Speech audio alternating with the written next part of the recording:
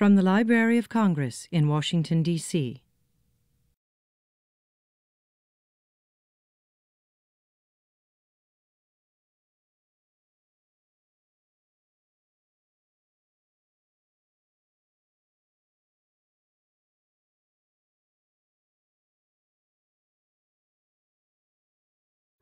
Thanks for coming today.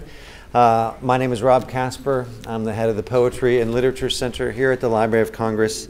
And I want to welcome you to our final Literary Birthdays celebration of the year, celebrating poet and writer Paul Laurence Dunbar.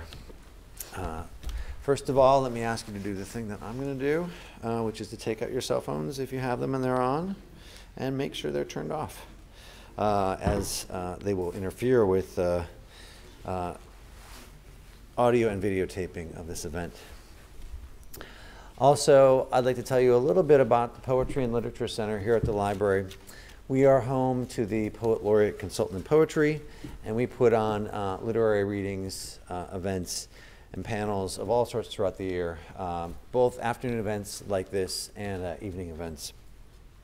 If you would like to find out more about our events here at the Poetry and Literature Center, you can sign our sign-up sheet, which is outside of this room. You can also visit our website, which is www.loc.gov/poetry. Today, we are thrilled to honor one of America's brightest lights on what would have been his 141st birthday. You can read about Mr. Dunbar and about our two featured authors, Holly Bass and Al Young, in your print program, which should have been on your seat. We are thrilled to feature Holly, who's been a big part of the literary scene here in the District of Columbia. And we are also very thankful Al Young has come from across the country and on what was a somewhat difficult flight, given the weather, to be here with us today. A word about the program. Our two featured readers will read their favorite Dunbar poems and connect them to their own work. There's a little mistake on our program. We actually have Rosemary Placas, who is the Americana specialist from our Rare Books and Special Collections Division. And after our readers get up and give their reading, she will come up and talk about the work that the division does to support writers like Paul Laurence Dunbar, and also explain this wonderful display here to my right. To learn more about Rare Books and Special Collections, you can visit their website, which is www.loc.gov/rr/rarebook. We invite you after the reading to come up and check out the books, and also there are books for sale in the back, which you can get and hopefully get signed copies from our writers. So without further ado, please join me in welcoming Holly Bass and Al Young.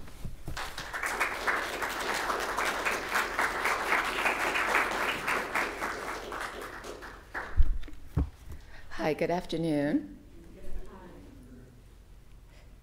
And I'm going to use a timer. Oh wait, that's not right. Okay. All right, just to make sure I don't go over time. How's everybody feeling today? Excellent, excellent. So it's really an honor and a delight to be here at the Library of Congress and to be here for this particular occasion to celebrate Paul Laurence Dunbar. And I want to start with a poem of his called A Choice. It's a short poem. They please me not, these solemn songs that hint of sermons covered up. 'Tis true the world should heed its wrongs, but in a poem let me sup, not simples brewed to cure or ease humanity's confessed disease, but the spirit wine of a singing line or a dewdrop in a honey cup. And I wanted to begin with that poem because I think it says so much about Dunbar and also about poetry, and I just love that one particular line, the spirit wine of a singing line.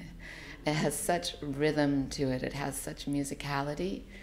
And I also think that for me, poetry is a type of song.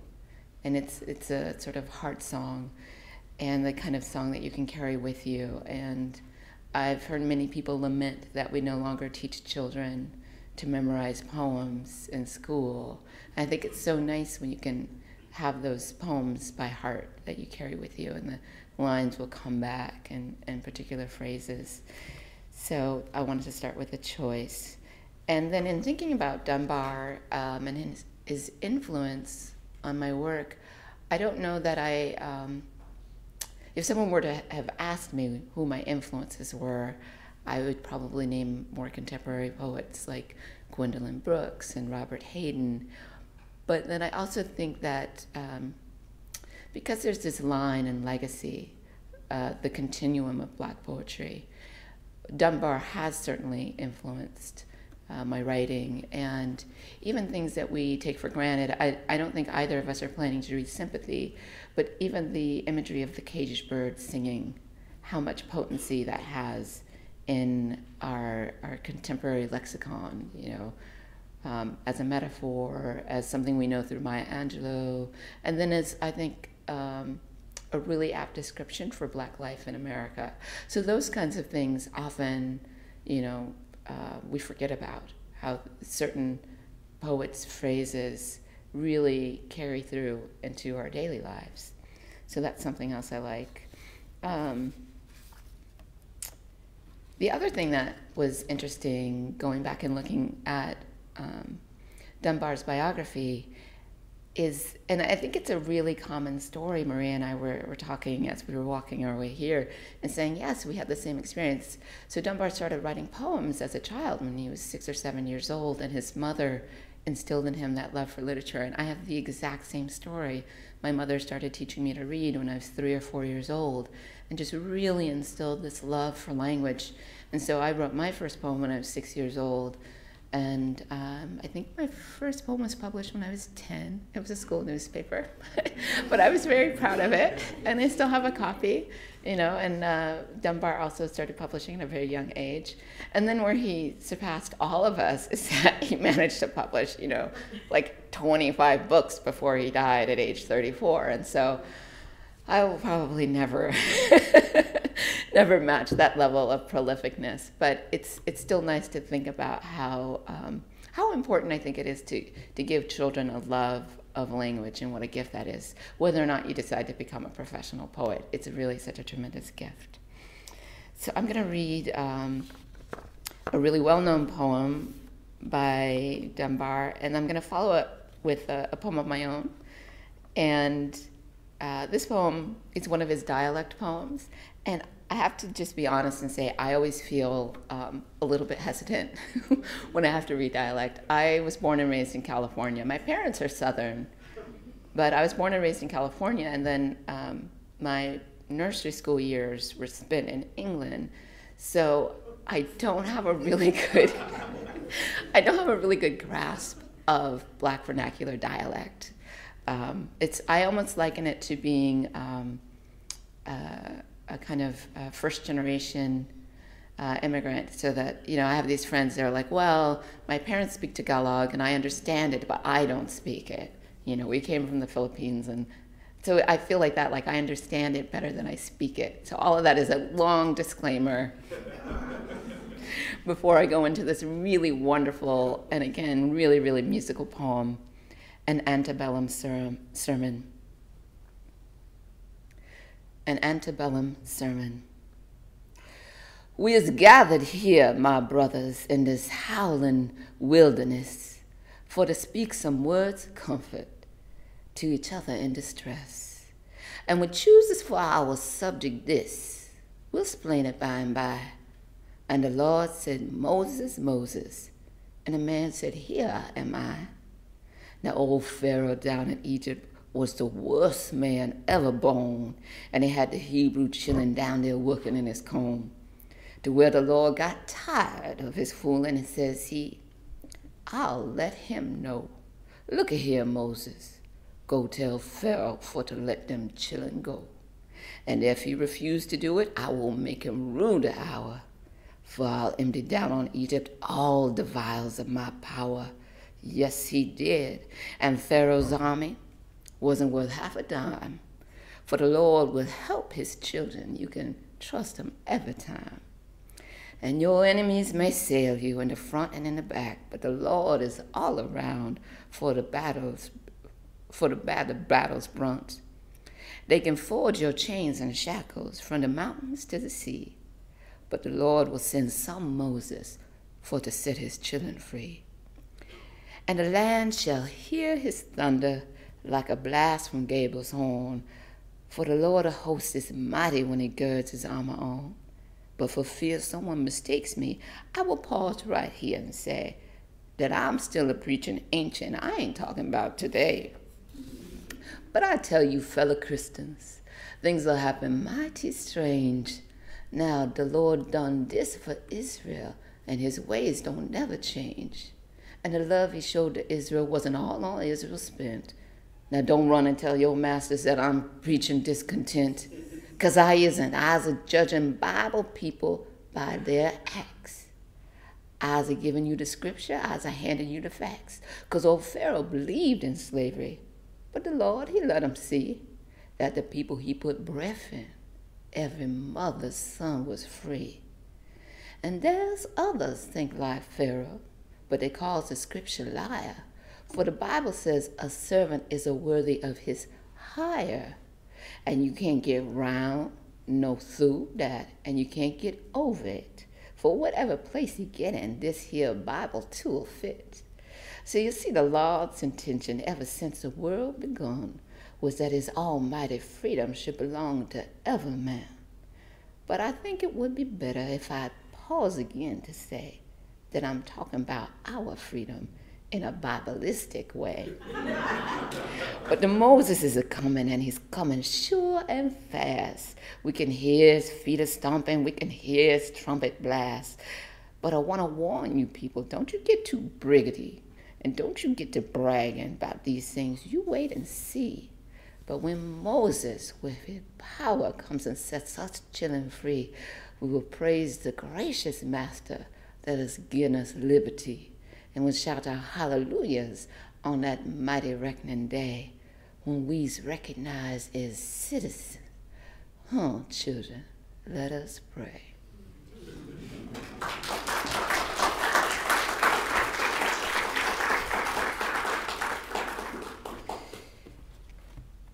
And I just love things like Biblistic, in a Biblistic way.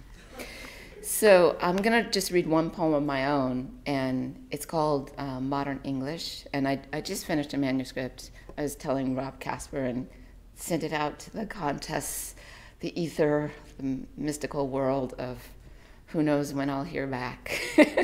So this poem is from that manuscript. It's called Modern English. Why do lots of black people say ax instead of ask?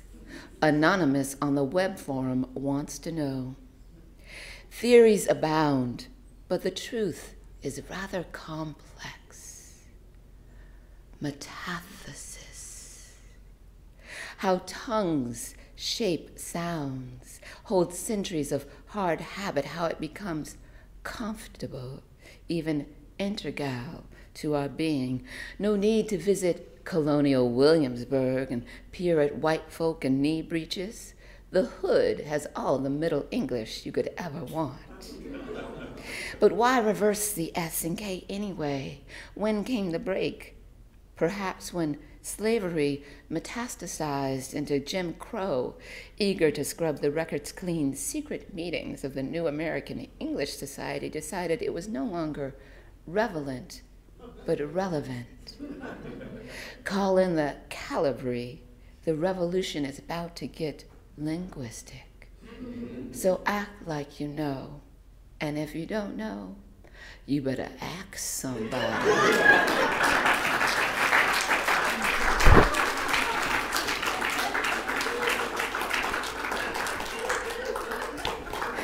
So I had a lot of fun writing that and researching it. I use Google a lot when I'm working on poems, and I'll come across a word that I don't know, or just there really was a question, someone asked. And the answer was so surprising to me that a lot of Black speech patterns are actually, and it makes sense, they're Old Middle English that were picked up from the slave masters and sort of preserved in the same way that you can, go to Brazil and see a lot of preserved African spiritual traditions, or go to North Carolina and see a lot of, preserved African traditions. That's the way we use our tongues is holds centuries of history and music. So I'm going to do just 2 more Dunbar poems and make way for Al Young. So excited. I didn't know he was going to be on the bill when they invited me. So I was like, well, sure, I'll be in town. I'd be delighted to come. And then it was like, oh my gosh. So let's see. Okay. This is called Dreams. And he has at least 2 poems with the same title, so this is What Dreams We Have. What dreams we have and how they fly, like rosy clouds across the sky, of wealth, of fame, of sure success, of love that comes to cheer and bless, and how they wither, how they fade, the waning wealth, the jilting jade, the fame that for a moment gleams and flies forever. Dreams, dreams. Oh, burning doubt and long regret, oh, tears with which our eyes are wet, heart throbs, heart aches, the glut of pain, the somber cloud, the bitter rain. You were not of these dreams, ah well, your full fruition, who can tell? Wealth, fame, and love, ah, love that beams upon our souls, all dreams, ah, dreams. And I didn't look up the date of that poem, but it strikes me that perhaps it was one of the poems written toward the end of his life when he himself was experiencing the waning of his own fame and the loss of love that came.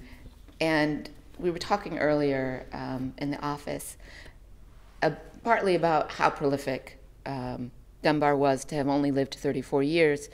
And I've always felt that artists and great figures who do die young, I think sometimes they know, whether it's a painter like Jean-Michel Basquiat or a leader like Martin Luther King Jr., I think folks like that know they're not long for the earth, and so they really burn their creative energy at a much higher pace. I plan to live to be 95, so I'm just taking my own sweet time. But I think about that and what it must be like to have been so internationally famous and then to struggle so in your final years. So it's, perhaps there's some tragedy to that story, but also a great intensity, and what a great body of work he left. And so now I will leave you a little short in the mic.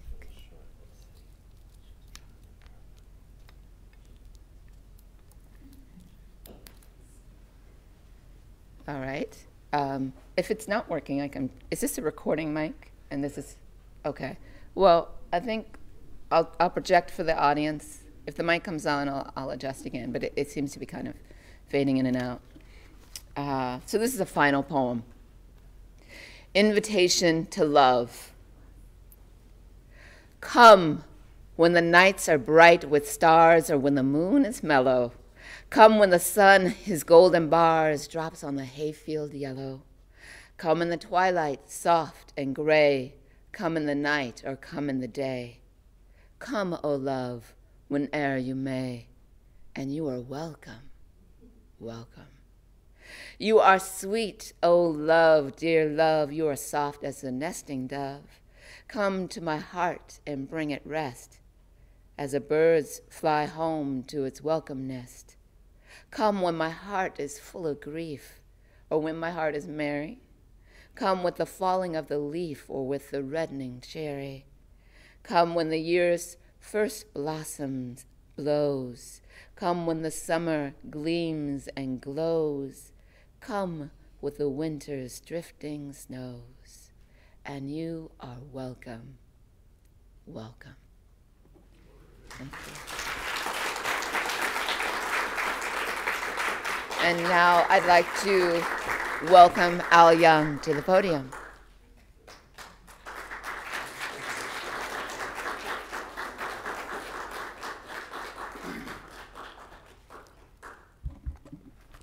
Good afternoon. Hey, you realize that before there was Q&A, there was call and response. Not all audiences understand that.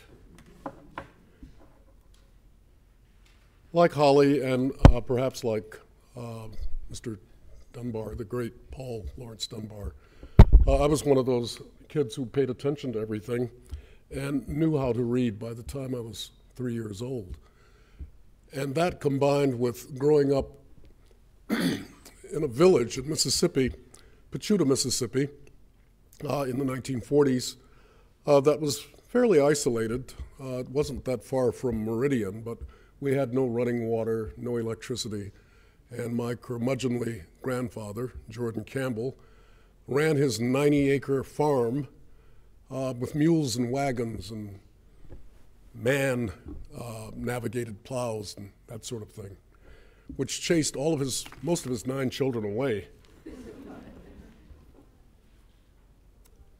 I spent my second grade in Laurel, Mississippi, living with my aunt Doris, my mother's sister, and her husband, who, it's hard to figure out what Cleve did, but he had a taxi cab company, but he also, in the dry state of Mississippi, was running what they called in those days a blind pig out of the house, that is selling liquor illegally.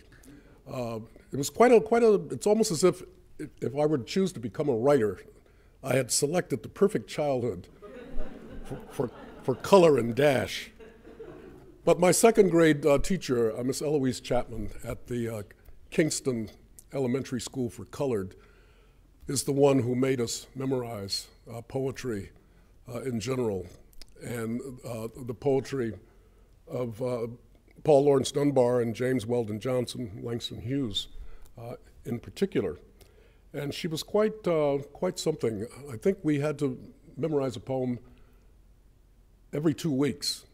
And when I think about this, we were in the second grade. That means we could read. And so I've always been baffled by all of this reading problem that's developed since then. But Miss Chapman was one of those tough old one-room school teachers. You had her all day. She taught everything: history, math, literature, whatever.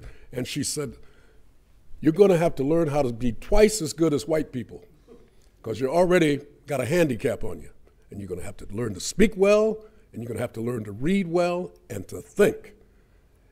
And she was one of those teachers who would try to kill you if you were talking and she was speaking, and she would look over in that corner, but she'd have one of those hard wood block erasers, not these soft ones now that are made out of felt. And she would look this way, but she would try to hit you over there, and she'd look over here. And she was pretty good. And she always said to me, "I'm going to be harder on you than anybody else because I expect a lot from you." For years, I misremembered a Paul Laurence Dunbar poem. It's the poem called "In the Morning," which I'll get to part of in this presentation.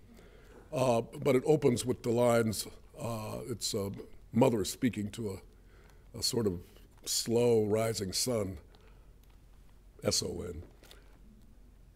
"Lies, lies, bless the Lord, don't you know the day's abroad? If you don't get up from there, you scamp, there'll be trouble in this camp. Wash your face, comb your head, look just like a feather bed.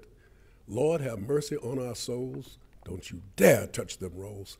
Now that's a mashup that comes from different parts of that poem, but that's the way the mature Al Young misremembered that poem. And I was shocked when I went back and looked at the whole long poem in which those lines occur. But it's amazing how memory works. And one of the things that I must explain before I begin reading Mr. Dunbar's work is that in the 19th century, poetry was crucial to American life. One of the people who writes about this in an illuminating way is Dana Gioia, the former head of the National Endowment for the Arts, in his book of a couple of decades back called Can Poetry Matter? That's the title of the book, in which he points out that poetry was the popular entertainment of the day in American homes all through all the classes, lower class, middle class, upper class. There was nothing else happening. Remember now, people didn't have electric lights or television or radio and all of that. And they would recite poems to each other. And I was very lucky to get in on some of that in my upbringing because in this village of Pachuta, there were people who knew the whole Bible by heart that I only found out when I got grown that they couldn't read. You know, they'd memorized the whole thing.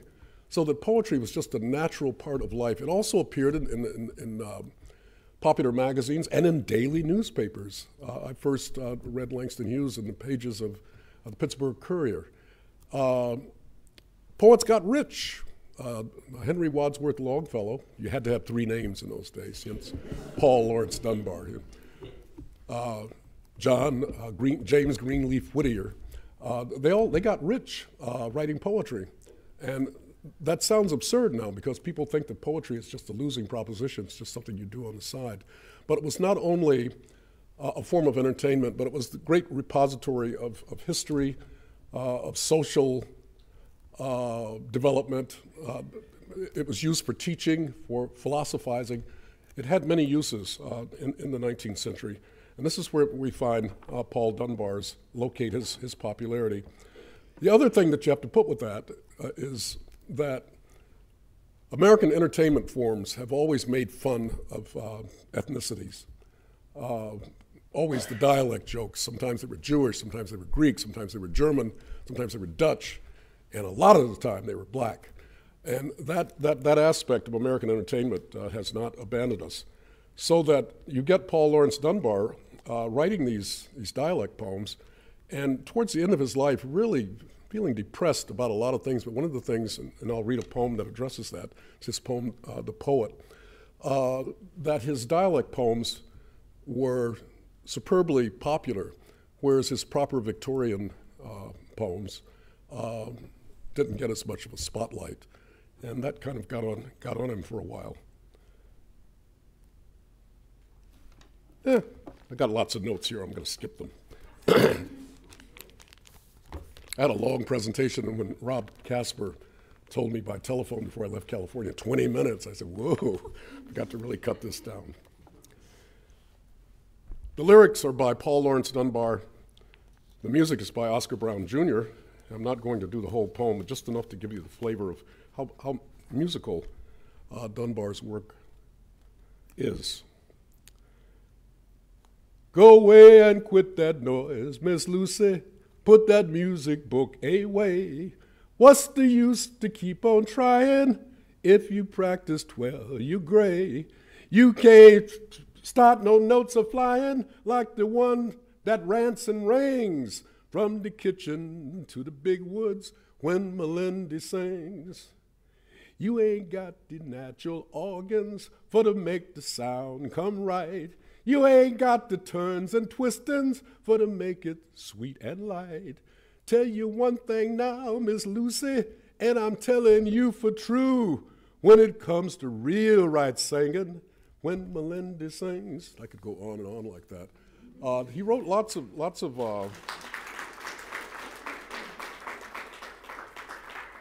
poems about music. Oh, I skipped one of the best ones.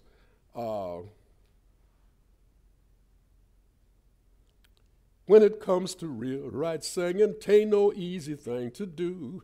Easy enough for folks to holler, looking at the lines and dots. When they ain't got, when there ain't no one can sense it, and the tune comes in spots. But for real melodious music, that just strikes your head and clings. Just you stay and listen with me when Melindy sings, and so forth. He wrote long poems. Long poems were very popular then because quite often they were narratives I think a lot of us had to read things like Evangeline, Hiawatha when we were growing up. The lyric side of Paul Laurence Dunbar. This poem makes me think of a later song that entered the American panoply. It's Jerome Kern and Oscar Hammerstein II wrote the lyric. You are the promised kiss of springtime that makes the lonely winter seem long, and so forth. A song, Paul Laurence Dunbar. Thou art the soul of a summer's day. Thou art the breath of the rose. But the summer is fled, and the rose is dead. Where are they gone? Who knows? Who knows? Thou art the blood of my heart of hearts. Thou art my soul's repose. But my heart grows numb, and my soul is dumb. Where art thou, love? Who knows? Who knows? Thou art the hope of Thou art the hope of my after years, sun for my winter snows. But the years go by 'neath a clouded sky. Where shall we meet? Who knows? Who knows? One day my happy arms will hold you, and one day I'll know that moment divine when all the things you are, they will be mine. Same kind of sentiment. We think of poems as being original creations, and I like to point out to my students when I teach poetry that took a long time for the I to come in and dominate poetry. And a lot of these conventions that are passed down from century to century, we don't see them as musicians might hear them as licks. There were certain licks that were just passed down from decade to decade. So there are a lot of Paul Laurence Dunbar licks in 20th century poetry. Let's go to another poem that I alluded to here. This is the way In the Morning properly begins. Lies, lies, bless the Lord. Don't you know the day's abroad? If you don't get up, you scamp, there'll be trouble in this camp. Think I gwine to let you sleep while I makes your board and keep? That's a putty howdy do. Don't you hear me, lies? You. But if I come across this floor, you won't find no time to snow. Daylight all a shining in while you sleep? Well, it's a sin. Ain't the candle light enough to burn out without a snuff? But you go the morning through, burning up the daylight too. Lies, don't you hear me call? No use turning towards the wall. I can hear that mattress squeak. Don't you hear me when I speak? This here clock done struck off 6. Carolyn, bring me them there sticks. Oh, you down, sir, huh? You down. Look here, don't you dare to frown. That's the kind of thing that people loved, because you could do these dramatic narratives and people could deliver them. And that was a form of entertainment that I think is returned in a sense in performance poetry of today and some branches of progressive hip hop. The poet, he sang of life serenely sweet, with now and then a deeper note from some high peak, nigh yet remote. He voiced the world's absorbing beat. He sang of love when earth was young, and love itself was in his lays. But the world, it turned to praise a jingle in a broken tongue. That's one of his poems in which I imagine him being self-reflective and being very disappointed that people only like these dialect poems that were quite often funny and sometimes ironically so. And sometimes when you look beneath the language of those poems, in the same way that, what was the word, Bibelistic, you get that same kind of irony going on. In fact, in one of his his most famous poems, he talks about that aspect of African American behavior and culture. I thought I brought it. Maybe I didn't. We Wear the Mask. Pretty sure it's here.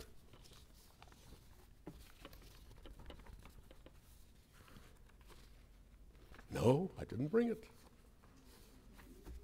I'll bet you somebody out here knows it by heart. No, don't Google it. If you're back there at the table, would you bring me a copy of Something About the Blues? The influence of Paul Laurence Dunbar on me is incalculable, but one of the things that I became aware of growing up as someone who had learned to read at an early age and also listen to all of the rich storytelling, thank you, going on around me. Oh, okay. You want? It's got the whole thing here. Why don't you find? Yeah. Oh, okay. But I don't want to touch that rare book. See the sentiments that librarians instill in you at an early age? I'll hold it and you can read it. You're presuming I can. Here, I'm not that bad. I'll be careful with it. I've got another pair of glasses in my. Let's see if I can read it. Not that one, but the other case. There's a black one. Okay. Nope, that's my camera. Thank you. This might help.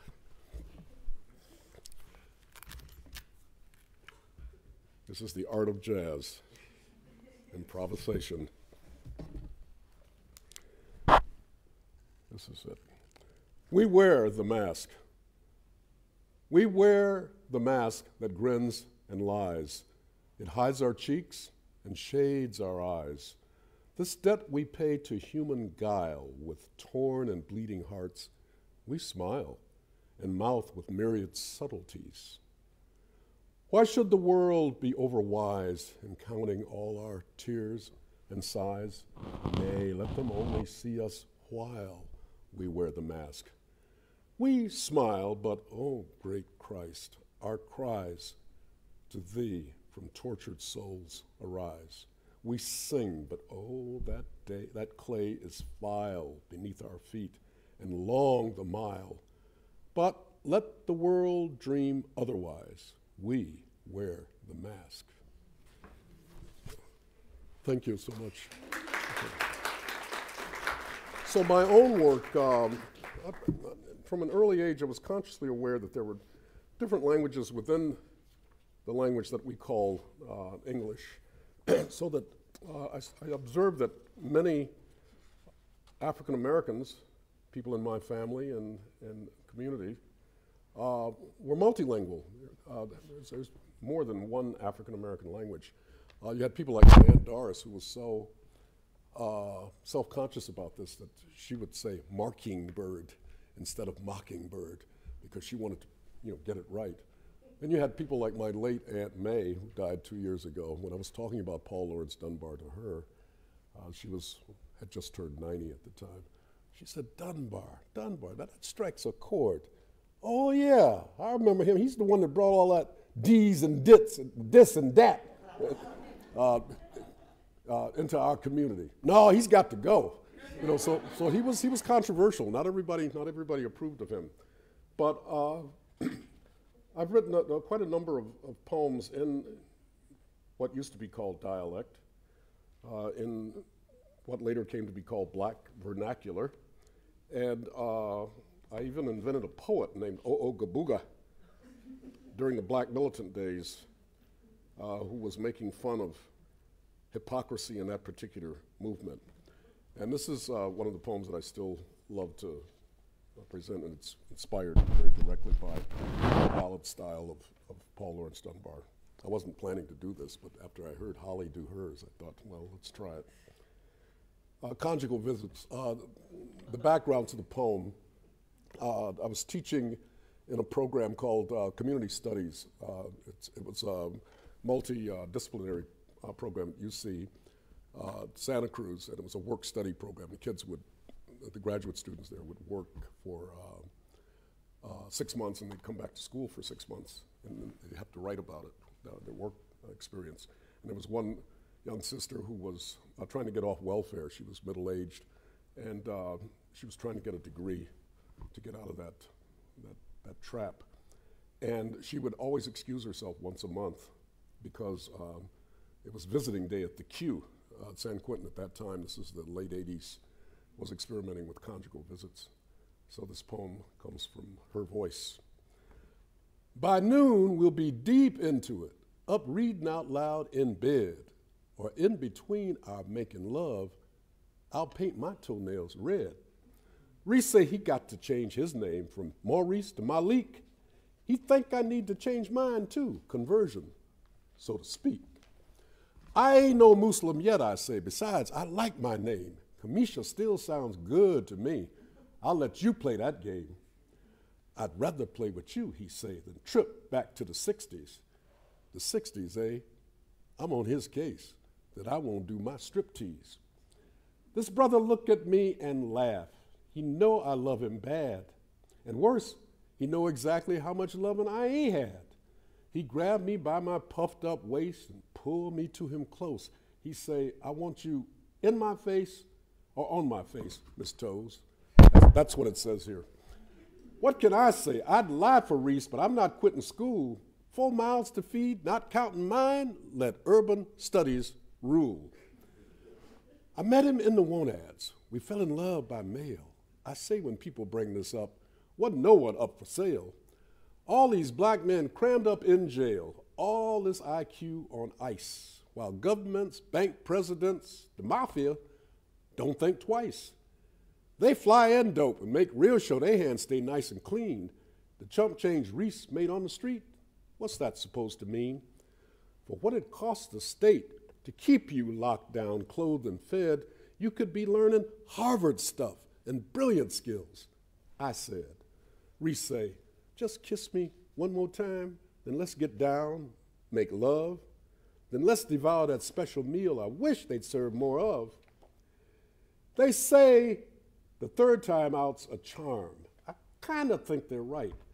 My first, he was the ace of swords, which didn't make him no knight.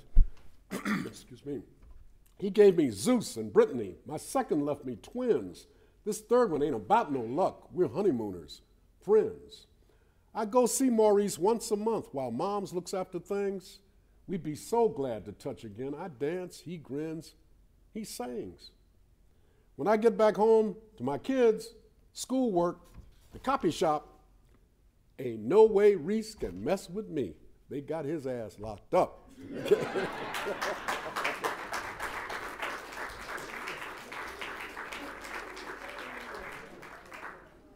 I had the honor of serving as kind of the moderator of I think a 4 DVD set that a former baseball player named Samuel Reese produced. You can Google it and find it. And it's about the life of Paul Laurence Dunbar. And I really admired the producer, Mr. Reese, because he did it on his modest income. And he managed to get Sonia Sanchez and Miri Baraka and just all kinds of people, Alice Walker, performing on this video, the work of Paul Laurence Dunbar, who regrettably led kind of the classic poet's life. He died young, he produced a lot, and was largely forgotten and even scorned until time passes. And now we're recognizing him properly as one of the great American writers. Thank you.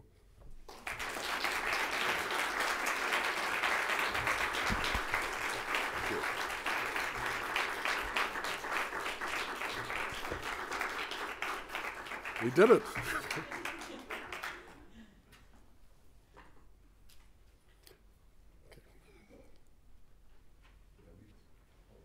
Wow, this has been quite a celebration, hasn't it? And thank you all for coming to help us celebrate it. I selected a few of the works of Paul Laurence Dunbar that we have in the Rare Book division, and I hope that you will be able to come and look at some of them. Alas, his first book, Oak and Ivy, which he published a couple of years after he graduated from high school. 1892. Well, actually, he's published in 93, but he probably wrote a letter in 1893. Was done with the help of his high school friend, Orville Wright, and was published by the United Brethren Publishing House, which Orville Wright's father was the bishop of the United Brethren Church, which had its headquarters in Dayton. We understand that he was able to sell enough copies of that first work. There were only 500 published. 250 of them were burned in a fire, so that leaves only 250. And alas, we do not have a copy of that first work. But there is a copy available by a reputable dealer for $4,500. So I welcome anyone who would like to donate that first work to the Rare Book division. We do have his second collection of poems, Majors and Minors, and it's on the very far end of the table. It was published, again, copyrighted in 95, published in 1896, early in the year, and on Dunbar's birthday in March of that year, in one of the literary critics in Harper's Weekly published a very positive review of Dunbar's works, alas, focusing more on the dialect poetry than on the standard English poetry, much later to the lament of Dunbar himself, who always thought that his standard English poems were the strongest of his collections. But before the end of the year, though, he had also published a compilation of the poems that were from those first two works, and it was from that book that Professor Young read the poem about the mask. It also included the Ode to Ethiopia, which he had read to Frederick Douglass when he worked for him at the World Columbian Exposition in Chicago in 1893, and also the eulogy that he wrote to Frederick Douglass, which is open for you to look at there. He then went on a reading tour of England in the winter of 96, 97, and when he returned, was appointed to a position here at the Library of Congress, where he worked for about 15 months. And it was during that time, at the end of 97 and during 1898, that he also published two works. His first novel, which we have a copy of, and his first collection of short stories, the Folks of Dixie. And it was partially as a result of working at the library that he was able to marry in March of 1898. And then he continued to write, and by the end of that 15 months, because of his health was deteriorating, and because he wanted to spend all of his time writing, he left the library at the end of 98. Also, we have here a number of his dialect poems that included the photography of the Hampton Institute Photography Club, and were also bound by some of the most noted cover designers of the day. And so that these all are illustrations of how his work was received. Most of the dialect poems that were published in the later years were reprints of things that had been done earlier. And then we also have his last work, which was published during the year that he died, Joggin' Ere Long, that was dedicated to an old friend, which he had reconnected with when he went back to live in Dayton at the end of his life, William Belcher, who had apparently aided him in the publication of his first work. So that this had come kind of full circle. So I hope in the few minutes left that you will come up and take a look at the books that we have. And remember, if you have a friend that has a little extra money, we would love to have that first work as part of the library's celebration of Paul Laurence Dunbar.